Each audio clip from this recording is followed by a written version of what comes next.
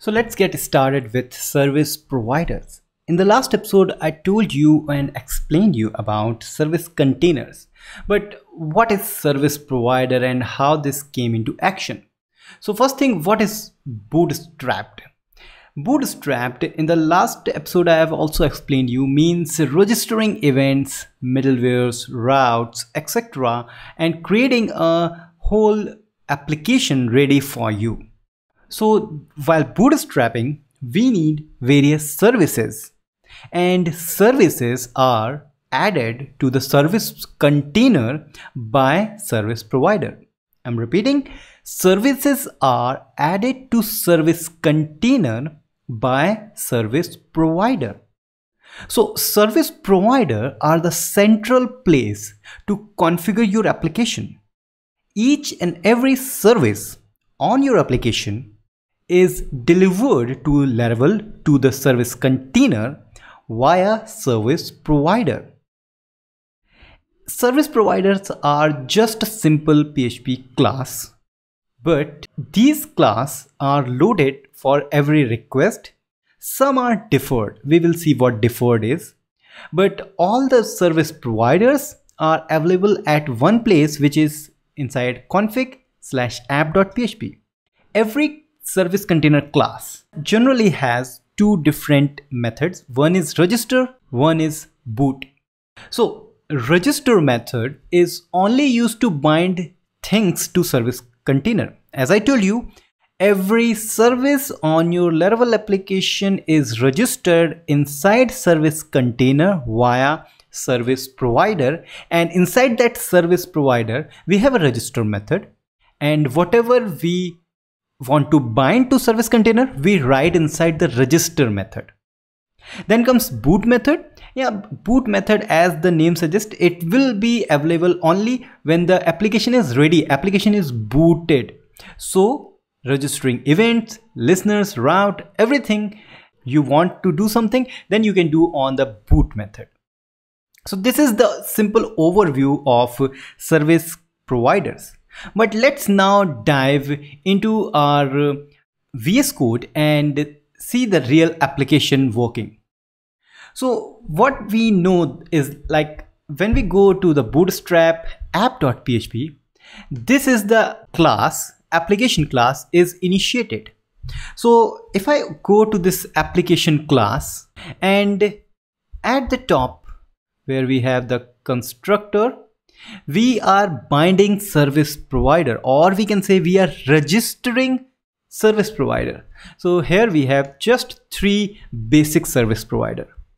But if you go to register configured provider, now you can see it says app config provider. So let's just dive dump this one, and the server is already started.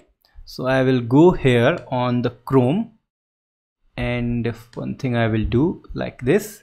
So if I refresh, I have 25 service providers. But where these service providers came from? So these service providers came from this config. So let's just undo all these things and close this application.php. And now we will go to the config app.php. Inside this app.php, if you scroll down, you can see we have the providers list and 25 providers.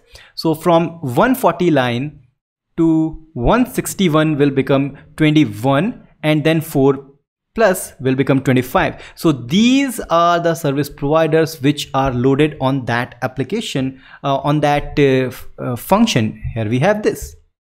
So these are service providers for Laravel application. You can see illuminate, all these are written here. And every service is delivered via its own service providers, like auth service provider, broadcast service provider, cache service provider, database service provider. So every service has its own service provider. And along with that, you can also register any package related service provider, but you can add service provider for your own application, and this is available inside app providers. So now let's go to app and providers. So here are 5 basic service provider given.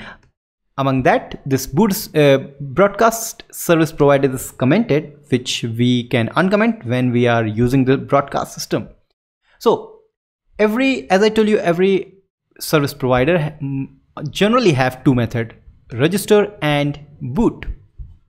So in the last episode of service container, we know that if we want to bind something to our container, we can simply say app, then bind, and I will say hello, and this will going to return hi. Very easy steps. So let's dump app, and we are resolving it. So I want the hello, so let's go refresh this page, and I got hi. Why? Because I have binded this to our application. So if I uncomment, or actually if I comment it and refresh, it says hello does not exist. But it's not like we need to register things on the web.php. No, we can register this on our service provider. So as we know, we have an app service provider, which is our application service provider.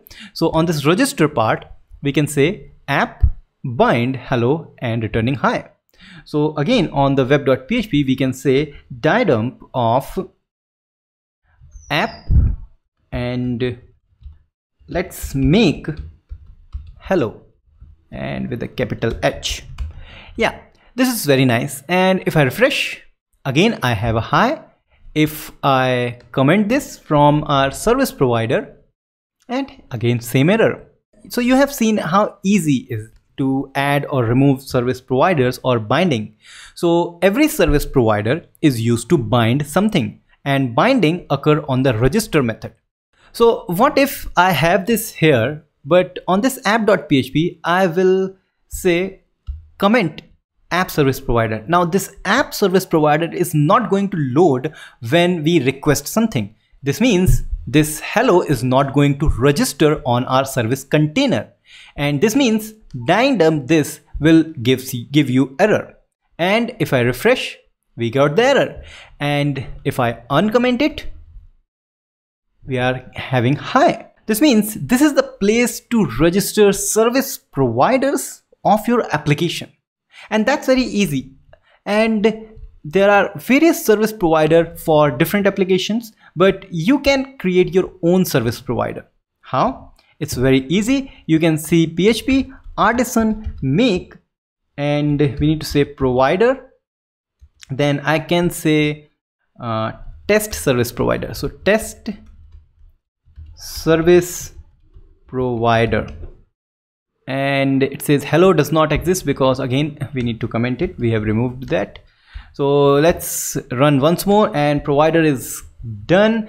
This means inside providers we have a test service provider, and now I can paste this here and uncomment on the web.php, and you know that we have not registered this test service provider here, so we will get error like this.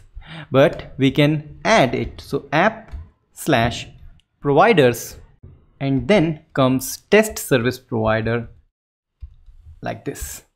This means now if I go and refresh this page, we have the hi here. This means now hello is registered on our service container. And that's the beauty of creating your own service provider. I've also explained you that every service provider has a property of differing or differ. So we have a list of all the service providers, but what I'm going to do, let's do one thing. Instead of dump hello, I will say dump of app. So if I go here and refresh this page, you can see service providers are 23 service provider. But you know, we have a 25 service provider plus one more because test is there, test service provider. 26 has to be there. But if I go on this cache service provider, you can see it says implements differable provider. What that mean? Differable provider means this provider is not going to load on every request. This is only going to load when the request need this service.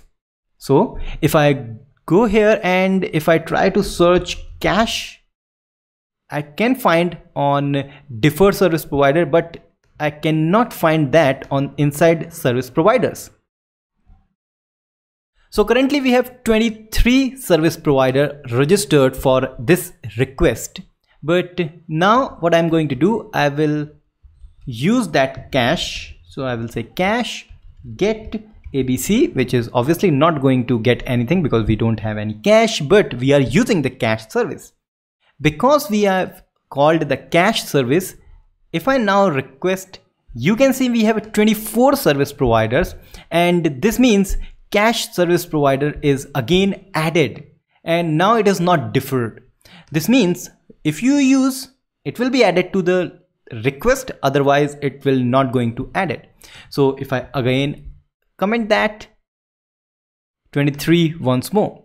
So this is all about service providers, how you can use it, why you need to use it, service providers, and how you can register your own service provider. Just like every package we have, package service provider will come here, but because now Laravel also have auto discovery of package, so we don't need to register package service provider here, that will be automatically added. So you can add your provider here, or these are the service provider of the Laravel application. So if you have any doubt on the service provider, service container, or anything, just comment below or email me, or you can ask me on Slack channel of Bitfumes. We will meet in the next episode to have a new learning about Laravel facades, and then we will move forward on the Laravel journey. So we will meet in the next episode. Till then, goodbye.